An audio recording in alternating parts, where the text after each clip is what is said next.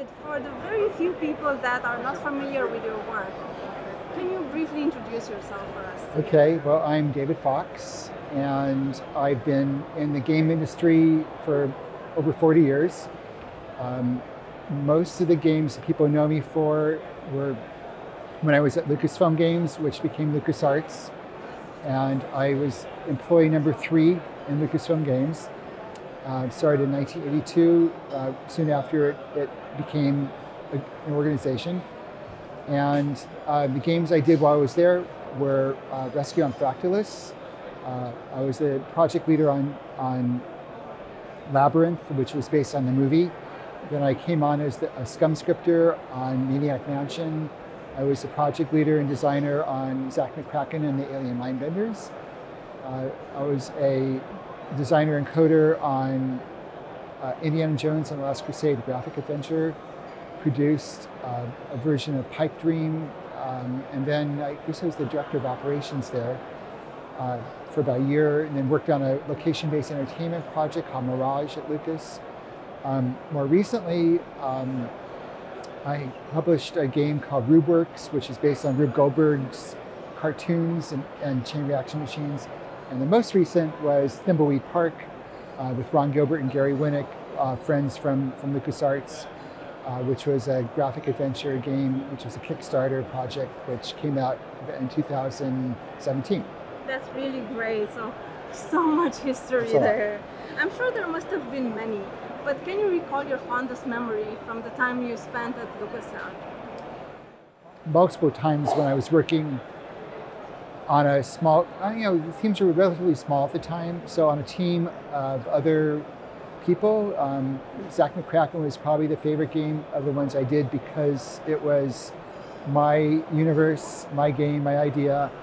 And I didn't have to ask someone else whether I could do this, I just could do it. All the other graphic adventures I worked on there, two of them were based on movies, so the story and characters were set and we had to work within that universe. Maniac Mansion and Thimbleweed Park were Gary Winnick and Ron Gilbert's idea concept, so I was working in their universe. Still a lot of fun, but not as freeing as being able to do my own. But ideas are just brainstorming sessions, walking around the ranch, taking a bike ride around, having one of many lunches there, taking my friends there and giving them a tour on lunch multiple times, screenings. There were these great wrap parties after a big film production was done, which were always exciting to see the movie and then go to these wrap parties. Even if we didn't work on the film, we were invited. So it was a really good 10 years and I was there. It was good company. So this year is the 30th anniversary of Indiana Jones, The Last Crusade graphic adventure, the game you worked on. At the time, this game was considered to be the most innovative LucasArts adventure games. So what did you do differently there? Well, we had, the first issue was we had a problem to solve. We figured that the majority of the people who who played the game had already seen the movie. So there were a lot of spoilers in the movie, so it wasn't really a surprise what the plot was going to be. So that wasn't what we were focusing on. On the other hand, there might be some people a few people who didn't, and I actually met some people on this trip who said, "Oh, I was too young to see the movie, so I played the game first, and then didn't see the movie for years later." So we had to balance between the two. We couldn't let the movie be a spoiler. We had to come up with tasks that were fitting within the universe so we could expand it. And we couldn't have the same task that was identical to what was in the movie. So an example might be, there's one task where Indy had to figure out how to get into the catacombs from Venice. And in the movie, he had to find a section that had a big X on the ground. Well, that would have been too easy because people who had seen the movie would know where to go. So we created a grid of 3x3 with Roman numerals on it, and it would change based on which game you were playing. So it would be random, and you might have to go into 1 or 9, and each section was different. So you had to work it out, use the the Grail diary that we packaged with the game, which had hints and information, and you could use that to help you figure it out. The other big challenge was that time was very limited. We started the project in around December of that year, and the movie came out I think in June. And I think we missed it by a couple months, but we had to get it out pretty close to the launch date. So we had 3 senior designers on the game at the same time. Myself, Ron Gilbert, and Noah Falstein. So we knew how to work together. We were very efficient. We knew we had to do at least 1 or 2 action sequences because it was an indie movie, and the other games we had done before the other adventure games didn't have that. So we had to figure out how to do that and make sure it fit within the feeling of the movie. So looking back at how design was done 30 years ago, do you feel the field has progressed in the meantime a lot, or there are still aspects we might have lost track of along the lines? Yeah, there's stuff that we learned. Problem when you're engineering something, I think you always underestimate how much time it's going to take unless you've done the exact same type of game before. Anytime you add new tech and new ideas, then it's really, really hard to predict how long it's going to take. So you can learn by talking to other people, but it's hard to learn from someone else's experience. You're most likely going to have to do it yourself and then fail and mess up and then readjust. In Thimbleweed Park, I felt Ron was very masterful at being the project leader, the lead for the game, and he wanted to get a working version of the game up really fast. So we did what we call wireframe art. It really wasn't wireframe, it was like really, really rough, blocky versions of the rooms that we could throw together really fast and have a walkable version where you can go through the entire game. And then pull back and say, okay, which of these were not necessary? And he said, you're going to have to cut out at least 10 to 15% of what we have here before we go into real art with these rooms. And that was difficult, but really good, because we saw there was a lot of rooms that added nothing to gameplay, didn't really move the story forward, and we just tossed them, and then went back and did them for real. Once you put the money into the room, it's much harder to let go of it, because you say, oh, well, we put 3 weeks of the artist's time into this, and it looks gorgeous, and we don't become attached to it. So it was really good to do really rough versions of that. I think otherwise, I mean, it worked pretty well. He was pushing a lot to make sure we were on time and we didn't drift too far off from the original. That's the other is like design, game design, where you're creeping in size, getting larger and larger because you keep on adding new features. Something will happen. You say, "Wow, that's a really great idea. Let's put that in. Let's put that in." And he had to play the role of the gatekeeper, and would say, "That is a good idea. Let's put it over here. If we have time, we might do it, but let's push it." But we all were collaboratively able to suggest ideas, and if it was really easy to do, then it could go in. But if it was a major major implementation thing, then we'd have to check to see if we could squeeze it in. Overall, I felt like it was one of the smoothest game experiences for a team that I worked on.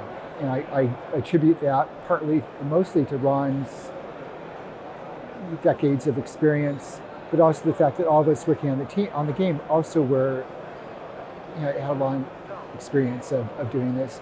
Plus the fact that a lot of the core members of the team had worked together before. So we already knew each other, we trusted each other, we knew that our rhythms, when someone said, I just don't think that's a good idea, people wouldn't push it through, they'd listen, and we kind of come up with ways to adjust. Okay, so tell us more about your recent work. What inspired you to do games for children and books for children? Well, probably my wife. Annie is an educator, and she got her degree in early childhood education, a master's degree in that. And she was an accredited teacher, but she didn't like the restrictions of being a classroom teacher. So very early, we kind of went off in a different direction. She was also doing game design in the 90s for kids. So she designed or co-designed first three humongous entertainment games. Putt Putt Joins the Parade, Putt Putt Goes to the Moon, Putt Putt Goes to the Moon, and Fatty Bear's Birthday Surprise. And then she did a bunch of other games for companies like Electronic Arts and other publishers, like based on books, like Madeline Books and Mr. Potato Head game. And so she's a writer primarily, but she also is a designer. So when we started doing our own content, it would mostly be around books that she was writing, either children's books for middle school kids, say 9 to 14-year-old kids, books for younger kids, and that was a great opportunity for me to learn how to do projects for iOS or iPad by taking some of her content and then adapting it. Gave me a good access to essentially free art and a quick way to get something completed rather than having to go through that whole production part. And we still collaborate. We had a really good time 12 years ago doing a project for Disney. We got to design several overlay games for theme parks where you actually go inside the theme park and have a game you can play within certain areas of the park. And one of those at Tokyo Disney Sea is still active. You can still do it. It's like a kind of a treasure hunt style project called the Leonardo Challenge. So we're good at like that. But most of the time we're working on separate projects, and then we'll say, I want to show you this, what do you think? And we're sharing it. If you were to give one single piece of advice to someone who's just now starting a career in the gaming industry, what would that be? Know what your strengths are. Find a small group of people who complement those strengths, and do lots of projects, because the only way to really gain the experience is by doing it. If you just go to the class, and I think most schools that teach game design or game development know that, so they'll set up people and teams to do that. But you don't have to go to a college, university, or even a high school with those programs. You could do it on your own if you have friends who could do it, and go the indie route. Most of what you do is going to be crap. Most of what you do is going to be not very good, but you kind of have to go through and do it so you can get the feel of it and feel working with a team, how to do a give and take, to recognizing what each person's strength is, to let them listen to their feedback on that. So if I'm primarily a designer, maybe a programmer, maybe I'm not the strongest programmer, maybe I'll bring in another programmer. If I'm an artist, I could do block stuff, but I want a really good artist, so bring in someone who could do that. Maybe bring in someone who could do music and sound effects, and you could do it with a relatively small team.